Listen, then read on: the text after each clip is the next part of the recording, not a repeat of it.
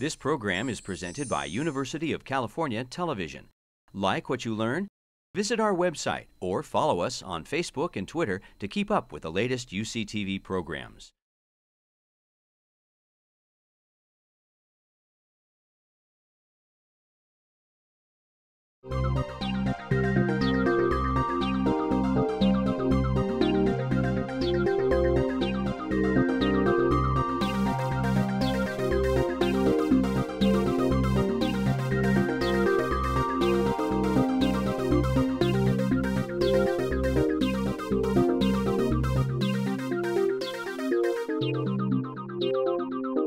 Welcome to A Conversation with History. I'm Harry Chrysler of the Institute of International Studies. Our guest is George Packer. His new book is The Unwinding, An Inner History of the New America. George, welcome to Berkeley. It's great to be here. Where were you born and raised? Down in Stanford, the rival. I grew up on campus. My parents were both faculty members, and I lived 18 years in that idyllic place before leaving for good when I graduated from high school. And where were you educated? I went to Yale. I got a BA, went off to the Peace Corps in West Africa, a little tiny village, and that was the end of my formal education. Mm-hmm. And your mother was a professor of creative writing at Stanford. Yes, she was a short story writer. She still is. She actually just published her latest book at age 87.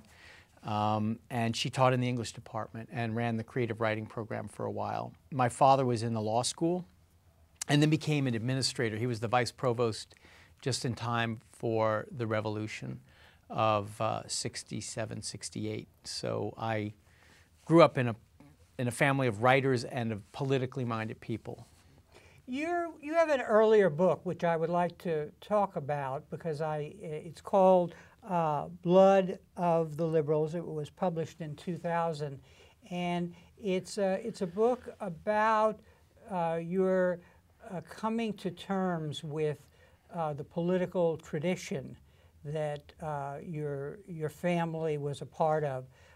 Both your grandfather was an important progressive congressman from Alabama, and your father was a distinguished liberal lawyer. Talk a little about that, because it was important for you to shape your identity, and it's an elaborate process, looking back at the tradition that they were a part of. Yeah, my mother's father, George Huddleston, was a congressman from Birmingham, Alabama, from Wilson to Roosevelt. And he came out of an old tradition of populism that goes back to Jefferson and forward to William Jennings Bryan and Robert La Follette. And his career is a reminder that back in the teens and 20s and 30s, there were real radicals at the highest levels of government in Congress. And he was one of them. But his radicalism was just as suspicious of Roosevelt's New Deal as it was of J.P. Morgan and the trusts. So he ended up losing out to a New Dealer in 1936. So that is one strain of liberalism in this country. It's very old. It flourished in the South and in the Midwest.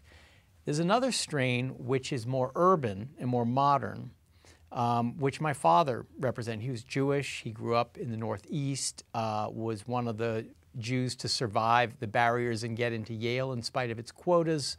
He fought in World War II. And then he was a legal scholar who ran afoul of Herbert Hoover and the witch hunters of the 50s because he wrote a book about Alger Hiss and other ex-communists and other communists who were outed by ex-communists.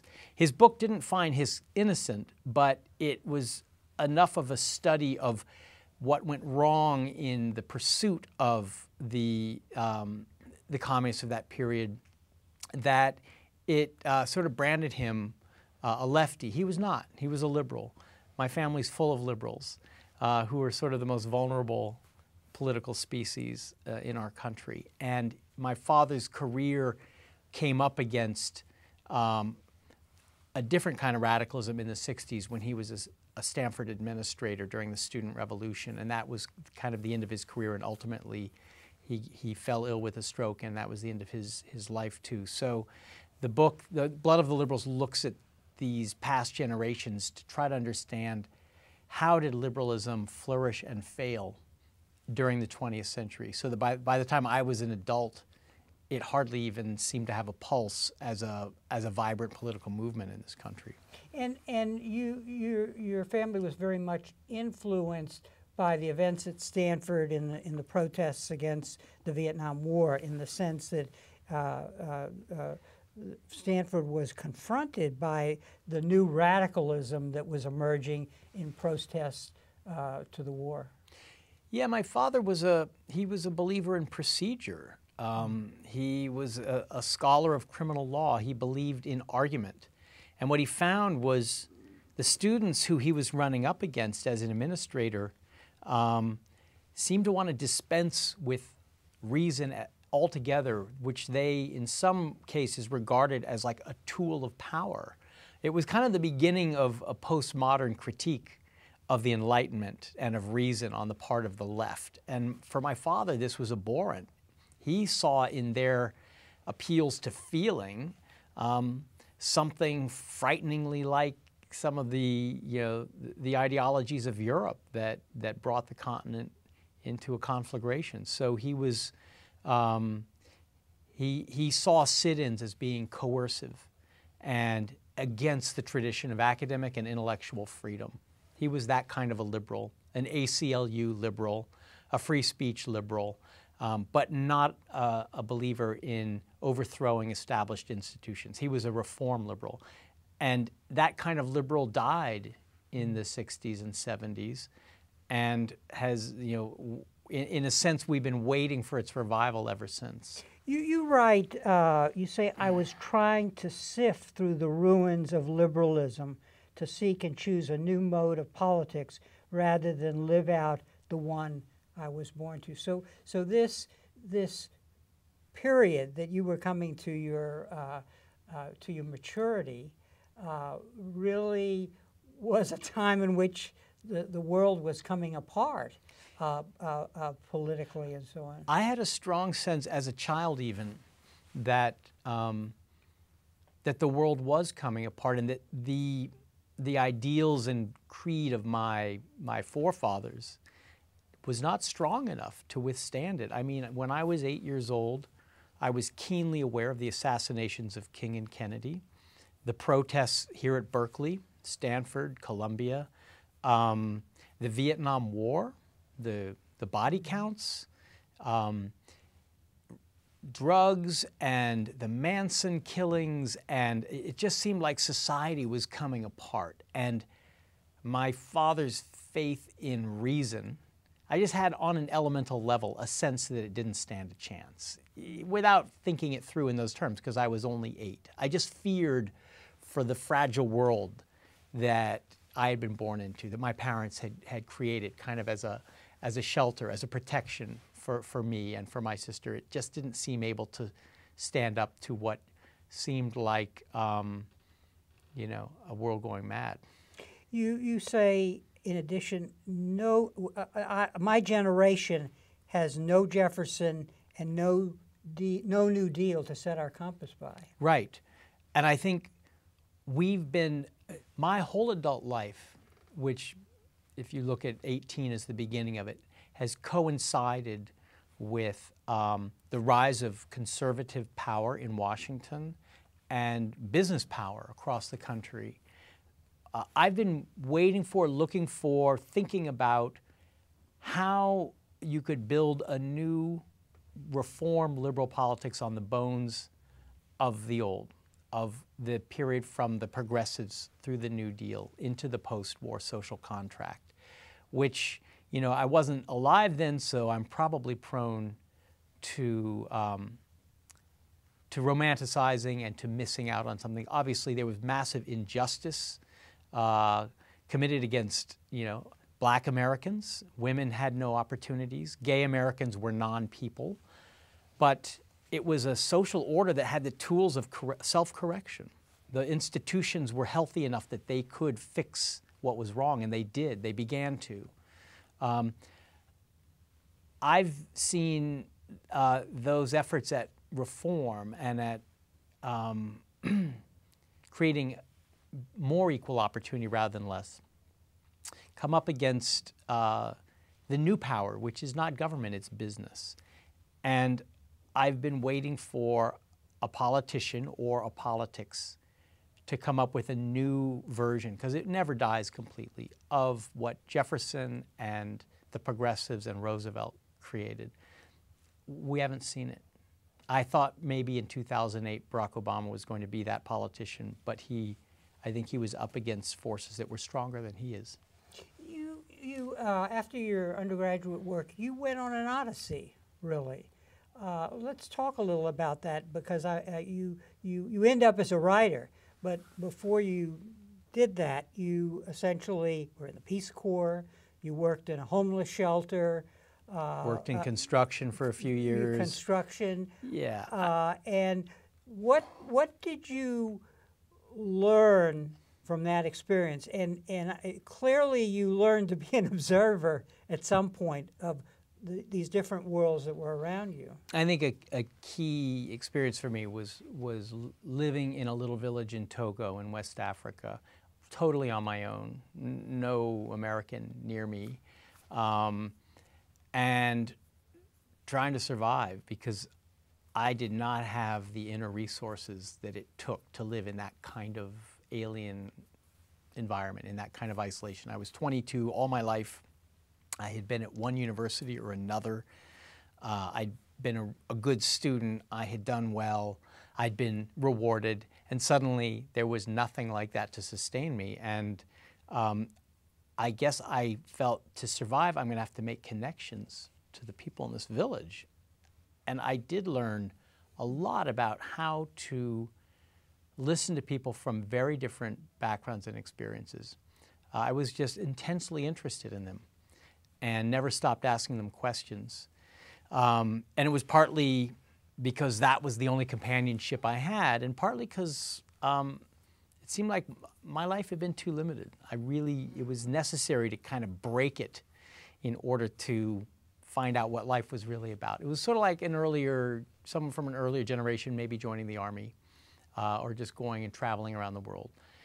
And it damn near killed me, but it was an incredible changing experience. And I think it was the beginning of my becoming a writer, learning to observe, learning to, in a sense, suppress my own inner reaction enough that I could render the visible world and the people around me vividly and concretely, which is what writers have to do. When you're at the homeless shelter, you talk about going home and doing notes, writing up what had happened.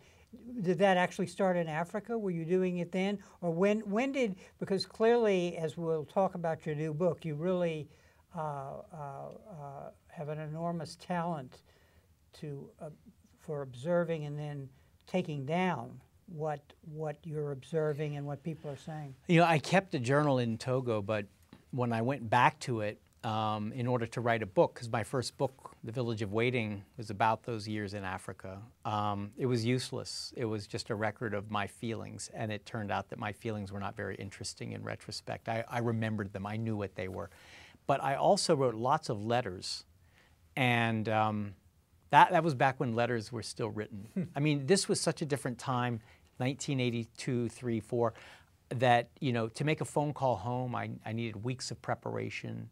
Letters took 6 weeks to arrive. Of course, there was no internet, there were no cell phones, so that made the isolation pretty complete, but it also meant I had to pour a lot into the letters just to convey to people at home what I was doing.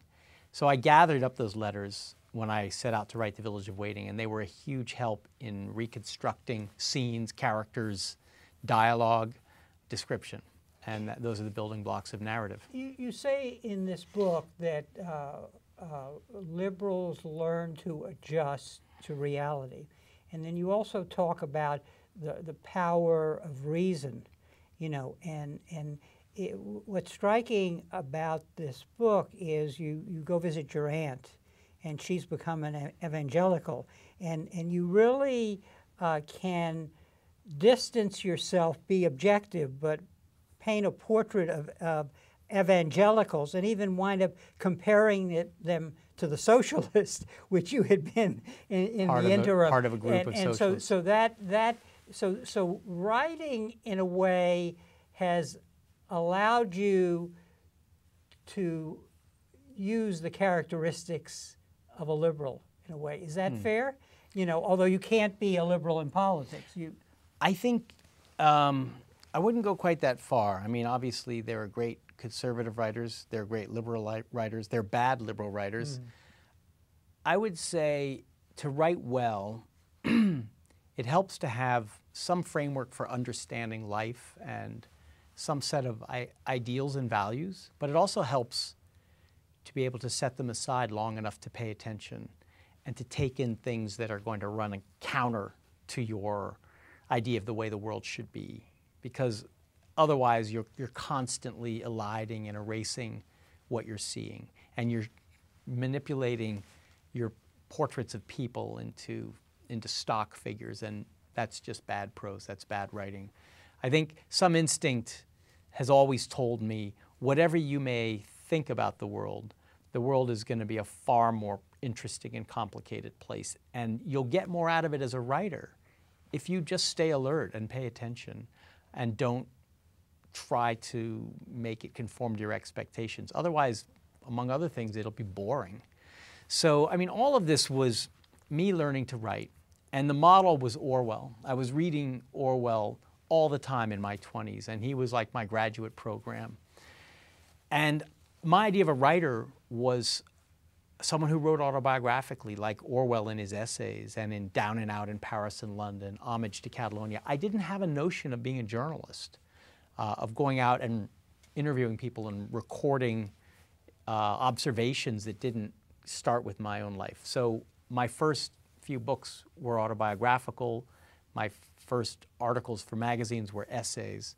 And it was only like at 40 when I moved to New York and began writing for The New Yorker and the New York Times Magazine that I really became a journalist. But the tools were already there. They were the same tools. And what I like to ask my guests, what are the skills and temperament involved in what they do? You really helped us understand the skills. What about the temperament of being a writer?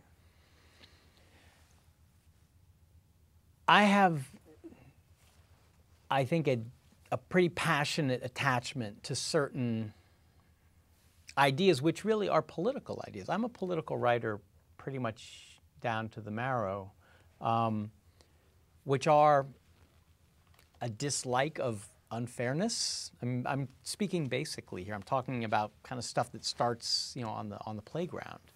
A sympathy for the underdog, an interest in what seems different and alien, and a belief that underneath it we're actually not that different, because everywhere I've gone, from Togo to Burma to Baghdad, I found it easy to talk to people and easy to get them to tell me their stories. And their stories are easily understandable as the aspirations of people like the people that I grew up with, or people that I know. So I guess I'm a universalist in that sense, and if that's not quite a temperament, but it is a sort of approach to life. I believe that, you know, above or beneath the differences in language and in experience, I can understand you if I want to and if I try hard enough. And that means really empathizing, not pretending, because people immediately pick up insincerity in the intimate bond that's established between a journalist and a subject. It has to be a real desire to know you. And I think I have a talent for getting people to talk to me and for getting to know them. And I think it's because they sense that I mean it. Mm-hmm. And what is your work process like? We'll talk about the book in a minute, but you follow 4 main characters at different levels of society. throughout the book. So it's talking with them, identifying them, talking with them, winning their trust, recording what they're saying. But you're suggesting also seeing in a way how they fit into a bigger picture. Right. Well, that happens later. I don't think I'm thinking about how am I going to use this story? What am I looking for? It's much more intuitive and spontaneous. It's in the moment. We could talk about the characters in the book as individuals, but in general, in each case, I just found myself wanting to hang out with them, wanting to be admitted into their world because they all live in interesting worlds. And I intuited that those worlds were part of a larger story, and that if I spent enough time with them and won their trust and got to hear their story and see it and follow them around as they live their life, it would be connected to a larger picture that was the picture of the unwinding. I didn't know exactly what I was looking for at the beginning, and that's usually how I work. I might go, for example, to post-war Iraq, post-invasion Iraq, or to Lagos, Nigeria, with a general idea of I'm going to write about the Reconstruction or I'm going to write about the mega city. But who I talk to and where those conversations lead and what picture builds, that's something I have to learn as I go. And that's the excitement of the work. It's always a process of revelation. I never know what I'm going to say until I've finished talking to people. The end of the book, this first book that we're talking about, you come to certain conclusions about where society is, and I want to bring that up because it struck me as being a kind of prologue to the unwinding, and there were several characteristics you identified of the times. The main force of our lives is the overwhelming force of unreason. So reason has moved away from center stage in the world you're looking at. There is a lack of a vision and the moral and intellectual energy such vision confers. We're talking just generally now about American society. The collapse of all of the structures, you were identifying them in this book in the year 2000. And then the kind of delegitimizing of what you call the collective self-betterment, that people don't believe in reason, and they don't believe through reason that government can solve problems. Just comment on that. I mean, I found it, not having read the book until after I read The Unwinding, I really found it a very compelling introduction to The Unwinding. You know, it's interesting to hear those things quoted back because that was what I wrote 10 or 15 years ago, and that was the state of mind I was in, mainly through excavating the past, my own past, my family's past, going back to this man I never met, who I was named after, my maternal grandfather, George Huddleston. I think I would put it a little differently today, and I would approach it a little differently. What I didn't quite see was how the 60s was more of a prologue than the main event, and how so much of the era we live in now, some of it was prepared for during that time, but I think most of it came later.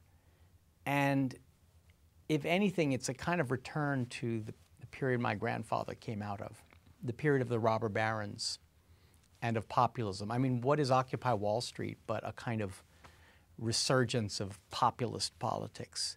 What is Dodd-Frank but an effort to recreate, some regulation of the financial system that was undone? So I think the 60s no longer seems like this signal period to me. And when I set out to write The Unwinding, it came out of events that happened after Blood of the Liberals was written, starting with the Iraq War, which I covered for The New Yorker and wrote a book about, the Assassin's Gate. And what I saw there was a failure of not just individual American leaders, but American institutions. ones that I'd probably had faith in without even knowing I did, such as the military, the intelligence system, the media, and Congress and the executive. So I began to wonder, when did that failure begin? Has it been happening for a long time and we never noticed until we tried to do something that required all of our talents and energies, and we simply didn't have it in us to do it, to rebuild Iraq? And then I came back from that war to cover the 2008 election, and suddenly every institution in the country seemed to be collapsing. The Wall Street investment banks, lenders like Countrywide, Washington Mutual, General Motors, Chrysler. My God, just the core pillars of our economic life were falling apart. And out of it came Barack Obama, who seemed like the first truly new and promising national figure in a really long time. That story, which obviously builds on the history in Blood of the Liberals, is a new story. It's the story of my generation. And I wanted to write an account of this past generation where the failure of these institutions and essentially of the deal that held the country together, which is basically the social contract, where that fell apart and how that fell apart. So I needed to find a new form for storytelling, which is very different from Blood of the Liberals. No longer autobiographical. There is no first person anywhere in the Unwinding. It is all told through the stories of my characters. That was a real departure for me, but it seemed necessary to get my arms around as big a subject as what has happened in America in the last 30 years and to paint a portrait of where the country is today. So you start working on this, say, in 2008 approximately, and you then set about creating profiles, stories that people tell you or that you research, and we'll talk about it. So how does this structure come into being? We should explain to people who have not read the book. You have, let's say, 4 main characters who are people in different walks of life, and you're looking at what happens to them. It's a chronological story. Each of them is of a certain cohort, born into the 50s or 60s, coming of age in the 70s and 80s, and then living out their lives and careers in this period of real destabilization, where things are coming apart.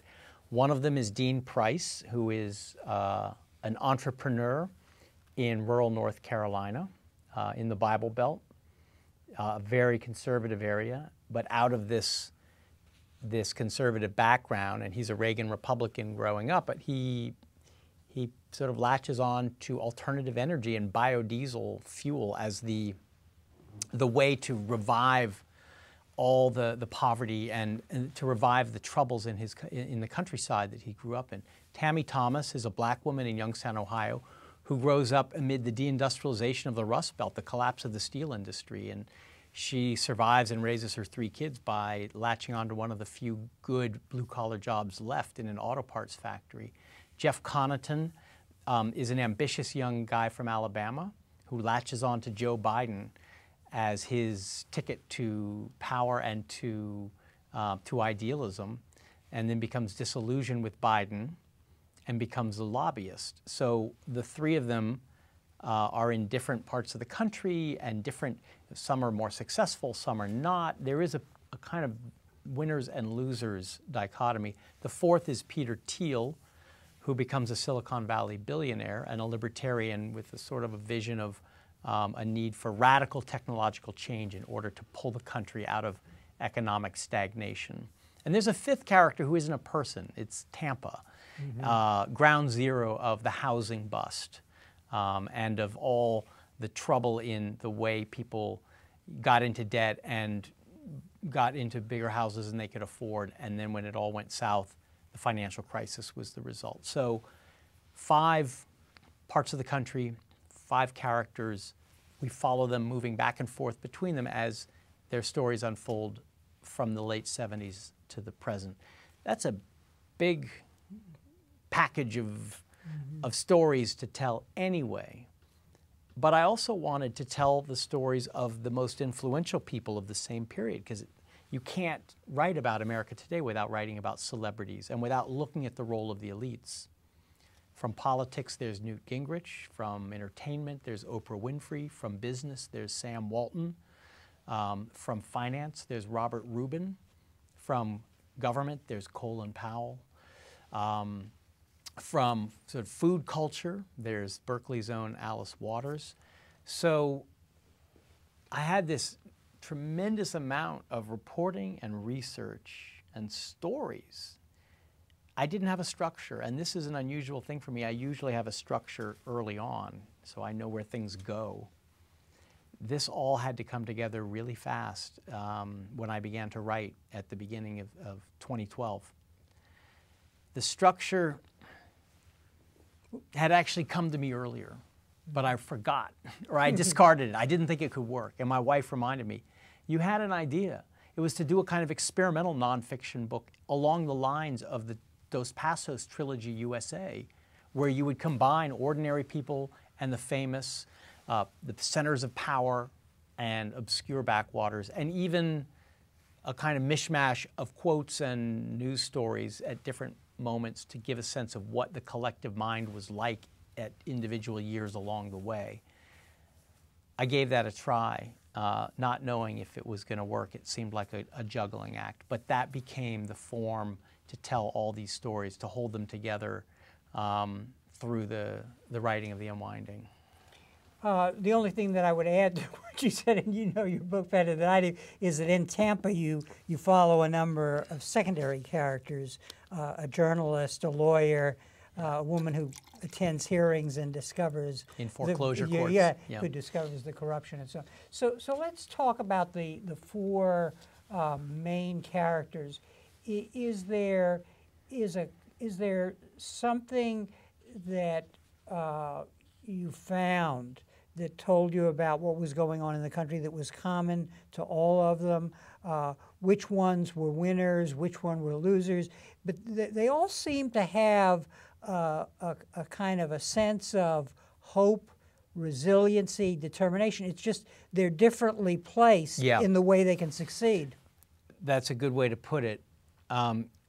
Each of them keeps running up against setbacks, obstacles, dramatic changes of course. They have to remake themselves as the country goes through upheavals.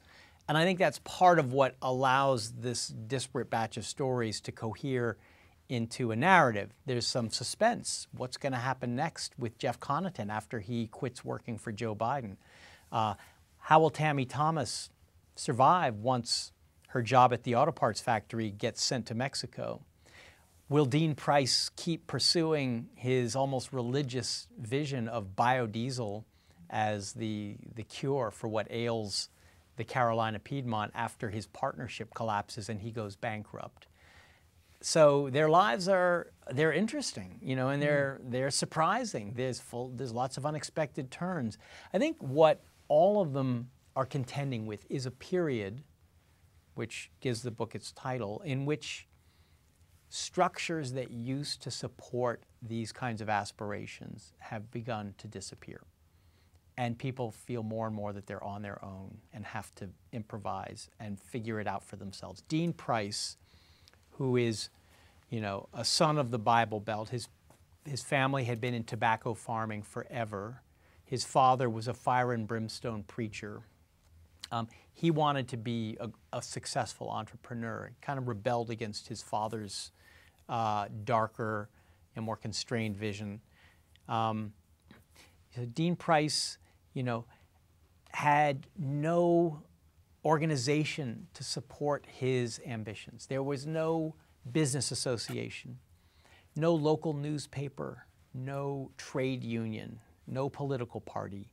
What he's got is his own dreams, some old books like Think and Grow Rich by Napoleon Hill, who was a kind of how to succeed in business writer from the early 20th century, and the internet, where Dean finds out about things like peak oil and biodiesel. And he's kind of improvising and pulling it all together in a very idiosyncratic way. and inevitably screws some of it up or gets some of it wrong or makes mistakes or doesn't quite know what he's doing, but keeps persisting at it. So it's this resilience in the face of dissolving structures that is the drama of their lives, and it is the thing that unites all of the characters in the book. And they all are learners. I mean, in other words, they try something, it may fail, they pick up the pieces, and when given the opportunity, they move to a new level. Always, I mean, they may end up with disappointment, but the frustration doesn't lead them to stop in their quest, basically. Right. And I think for different reasons in different cases. Mm-hmm. In Dean Price's case, if he were to lose faith in his quest for redemption in rural North Carolina through biofuels, he would kind of lose faith in America. It would tell him that a lonely man with a dream no longer could make it.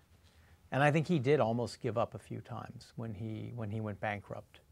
For Tammy Thomas, it was more a sense that people counted on her, her children, her family, her community. She's very much connected to Youngstown as the city is entering a death spiral after the steel mills close. I mean, my God, 50,000 jobs lost in a rather small section of the Mahoning River Valley.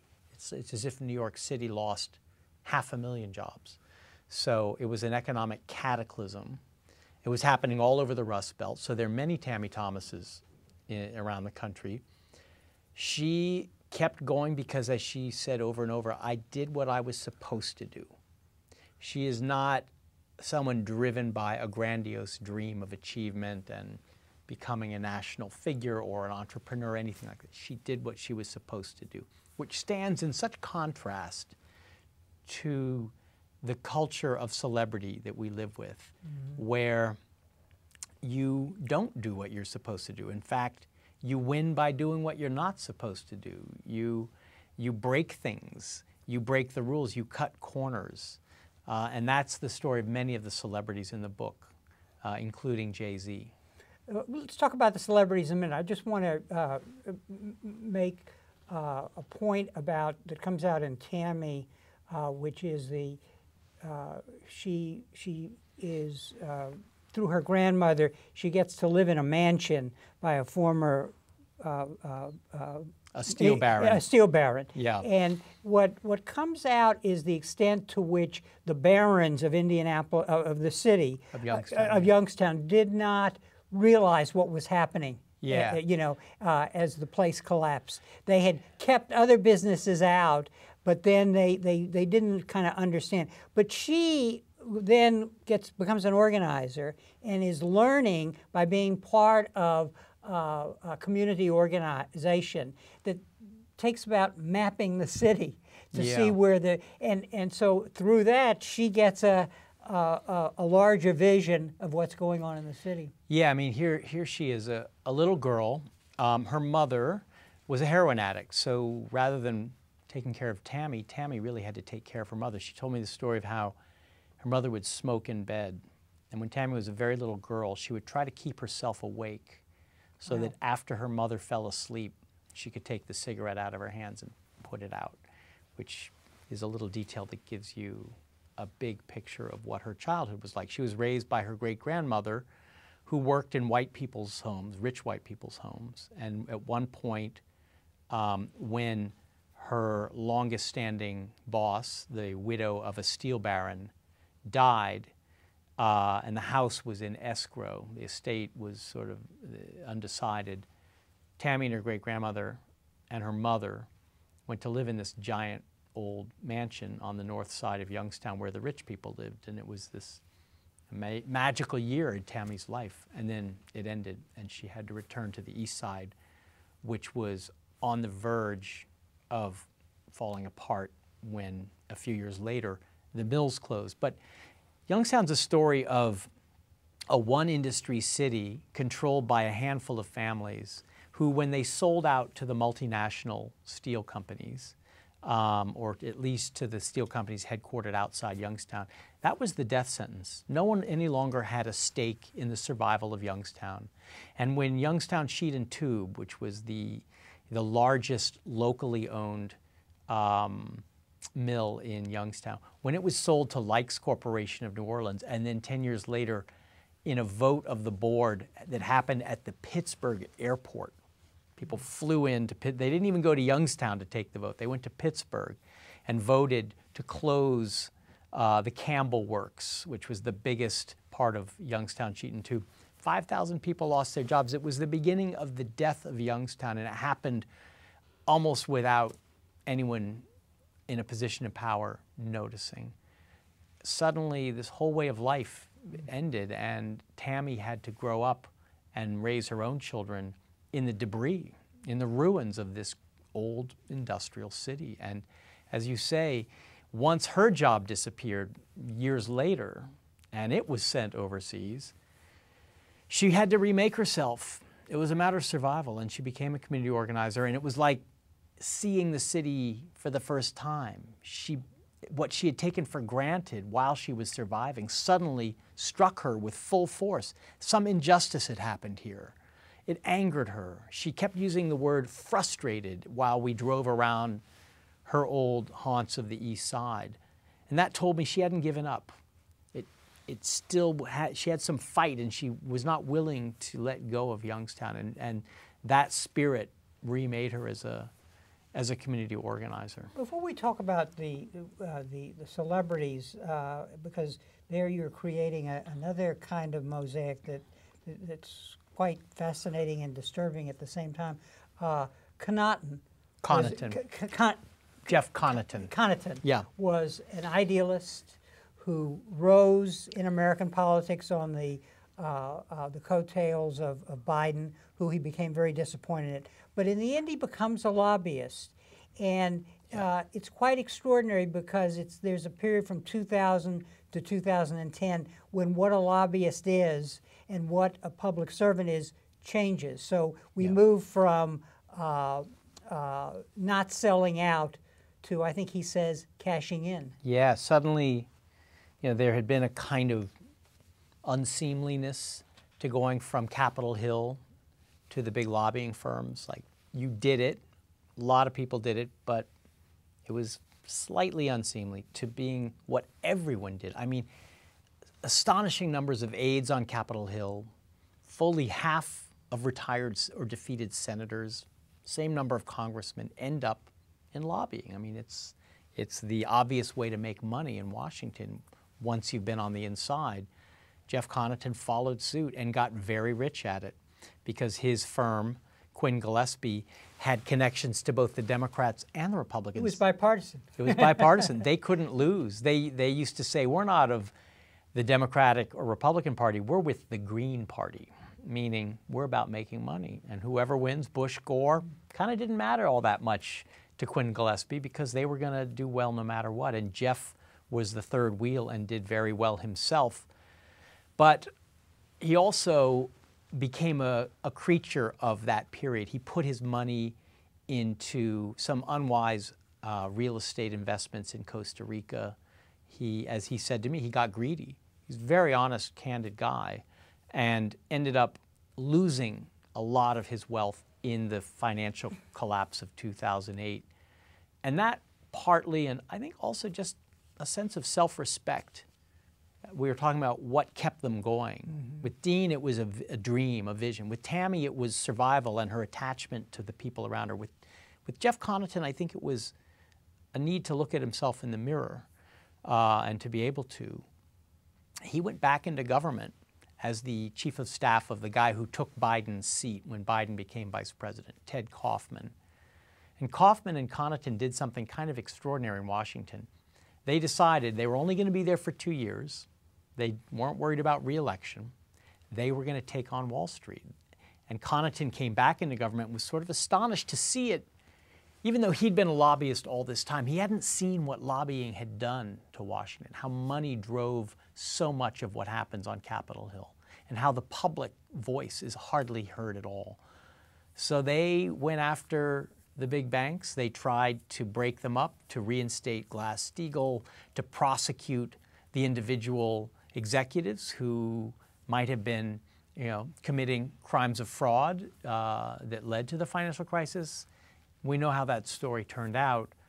But for Connaughton, it was kind of a matter of pride and self-respect to try. And his story is the story of Washington during this period, and how Washington, even though the newspaper version, what we read about every day, is it divided into extremes of right and left with tremendous vitriol and deteriorating norms and etiquettes. All that is true, but I think that distracts us from the real story of the last generation, which is that Washington has become what it was in the late 19th century, which is a pawn of organized money. Let's talk about the celebrities, and there are, I think, about 10 of them. And we can say, first off, that the only one that comes off looking really good is Elizabeth Warren. We'll put her aside. Don't forget Raymond Carver. And Raymond Carver, the writer. Yes, That's correct. Okay, but I want to try to distinguish them in some way to find a common characteristic. And one thing that struck me was in the ruins, and we're talking about the ruins, each of them found a niche, basically. In the case of some who thought the old institutions still existed, Colin Powell, well, we know what happened to him. I mean, he was in an administration where the people didn't really care about the institution. I think two of them, you're absolutely right. Right. Two of them were creatures of the old institutions. Colin Powell from the military and essentially government service, and Robert Rubin from Wall Street and the Treasury. They both believed in those institutions and were leaders of them and didn't see the rot that was setting in. So that when, in Powell's case, Bush took the country to war in Iraq, and when in Rubin's case, his last job at Citigroup as a very well-paid executive, $15 million a year. $15 million a year for doing not all that much, became inextricably tied to the practices that brought the economy down in collapse. They didn't see it. They didn't see their own, that whether or not their intentions were good, and I think in both cases they were, that they had become a part of something that not only no longer worked, but that was actually undermining the larger public interest. Wall Street and the public interest parted ways a long time ago, and I don't think Robert Rubin ever saw that. So their stories are a little more, I would use the word advisedly, but a little more tragic. I think the other celebrities in the book, one thing that's interesting is a lot of them come from nowhere, rather like the characters we've been talking about. They come from Oprah Winfrey grew up in poverty in Mississippi. Jay-Z from the housing projects of Brooklyn. Sam Walton from a little town in Arkansas and Oklahoma, in that part of the country. Newt Gingrich, terrible childhood, sort of an angry and hard stepfather. Gingrich was adopted. No one in his immediate family seemed capable of just loving him, and he became a hard man. So they all come up out of very difficult circumstances, and they reinvent themselves. They kind of create a new way of being an American. And they, rather than building up institutions, they break them down. Gingrich comes into Congress in '78, the year that the book begins, and immediately starts throwing rocks and baiting the speakers of the House and really trying to polarize the place and to force the Democrats into mistakes that will lead to a Republican takeover. He's a revolutionary. Jay-Z comes out of Brooklyn and very calculatedly starts selling crack in order to make enough money to launch a career as a rap star. And his story is of meteoric success, but almost success at all costs and as its own justification. So that breaking the rules isn't just something you are allowed to do, but something you're encouraged to do, because the old way of holding down a job and going to school and putting one foot in front of the other, it just doesn't work anymore. It's a sucker's game.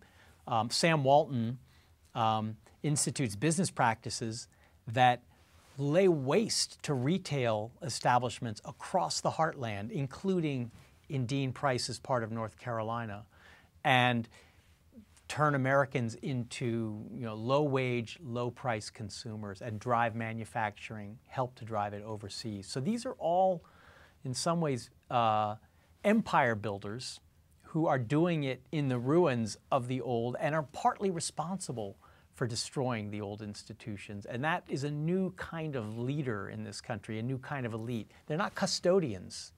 They don't have a sense of a higher national interest. They have their own interest, the interest of the empire that they're building, and damn the consequences. And Walton is extremely interesting, I found, because he starts with a rural model, cheaper and cheaper prices, paying employees less and less to beat the local rural and Main Street competition. Yeah. And then somehow the country comes to him as it collapses, in the sense that as we get more and more inequality, basically, this model makes sense, especially when the products are being made by the Chinese. Right. And Walton and his defenders say that Walmart made life cheaper for people in parts of the country where it was hard to make a living. They raised standards of living by lowering prices. But you could also say they lowered standards of living by lowering wages, by driving factories out and turning former factory workers into part-time store greeters who made $8 an hour and worked 20 hours a week. There's a family in the Tampa chapters of the book, the Hartzels, who end up pretty much dependent on a job like that just to stay afloat. And they do all their shopping where? Of course, at Walmart, even though they hate the place, because that has the cheapest prices. So that, in a way, the depression of the heartland and the hollowing out of the main streets ends up being good for the company, because it forces people to buy products at the cheapest price possible, which is at Walmart.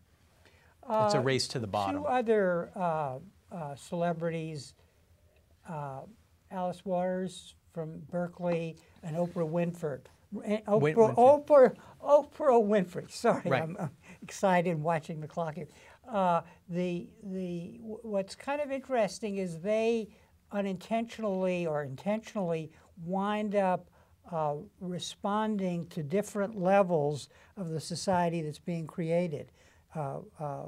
Alice, with the whole focus on eating properly and so on, which you suggest is kind of an elite sensibility, and Oprah sort of reaching into the heart of people who are really being hurt by where we are. Well, the abiding theme of this whole book and of the period it's about is inequality, which is growing every day, and nothing seems to arrest it, let alone turn it around. Even the financial crisis increased the gap between the top 1% or 5% and the rest of the country, so that one figure that I mentioned in the book, the 6 surviving Walmart heirs of Sam Walton have the wealth of the bottom 30% of Americans, which is about 90 million people. So it's an incredible level of inequality.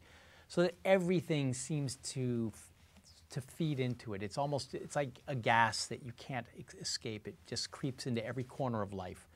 So that in Oprah Winfrey's case, her story is this tremendously inspiring one of a very ambitious, driven, talented girl from the rock bottom of society, willing her way to the top and becoming, the empress of television. And in doing so, kind of living in a class unto itself, the class of celebrities. That's her group. That's who she's comfortable with.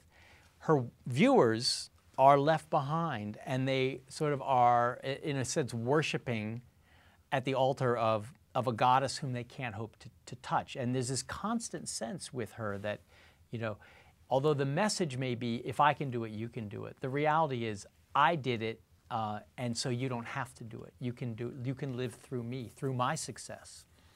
Alice Waters, I think did some very valuable things, as Oprah also did, in making Americans conscious of what we eat, where it comes from, of reminding us that food should come from where we live and that it should be seasonal and that it should not be full of chemicals. But that too has become a kind of, I see it as like a way for a certain class of Americans almost to keep out the contamination coming from the bottom, from Walmart. And although its origins are, I think, are very positive and very strong, it's been turned into a kind of a code or even a rigid, set of rules people impose on themselves in a way that is intensely, I think, class-driven, and that divides Americans by what they eat, as everything else divides us according to our socioeconomic level. When I was growing up, everyone ate the same kind of crappy food. And today, some people eat very expensive organic food, and that's all they're going to eat. And other people eat what Dean Price sold when he was a fast food owner, which is to say, mass-produced hormone-fed chicken that's cooked in deep fryers in Bojangles. So it's like you can't get away from it. It's not to blame Alice Waters, but it has fed into the sense that Americans need to wall themselves off from each other in order to, in order to live a good life. You talk in the first book we talked about whether you change things by changing the culture or changing the structure. You even quote Orwell about that problem. Right. Have you come to any conclusion as a result of this odyssey in writing this book? I think that's still a perpetual question. Mm-hmm. Orwell was writing about Dickens and saying, with Dickens, change of structure begins with a change of heart. He was not a Marxist. With Marx, it's the other way around. I'm basically a moralist. I basically think what we need at the beginning of any social change is a change of thinking and feeling. And it might begin with something as simple as restoring a sense of shame and a respect for limits. Perhaps we don't need to exercise the incredible freedom of choice that we now have all the time. We don't need to say everything we think on the internet because it might end up having destructive consequences. But on the other hand, I don't have any illusions that either this can happen by spontaneous combustion or that it can lead to structural change, because we also need things in Washington, on Wall Street, in business, in the media to change, whether it's reviving old structures or more likely rebuilding institutions in new ways, because things never return to the way they were. I don't know how that's going to happen. I do not claim to be either a prophet or a prescriber. The book does not have policy answers. It's a narrative, and that was a deliberate choice. I thought we have enough books that tell us what's wrong with America and how to fix it. And somehow they're all both true and not true. We know what's wrong with America. We don't know how to fix it. The answers are never enough. So instead I wanted to hold up a mirror or to at least paint a portrait so that we could see what we are within the limits of what one book can do. And that might be the beginning of thinking about how we got here and how it can change. George, I want to thank you for taking the time to come here and discuss the book. I mean, it's an extraordinary book which we really can't do justice to in an hour's time, but thank you very much, and thank you very much for joining us for this conversation with history.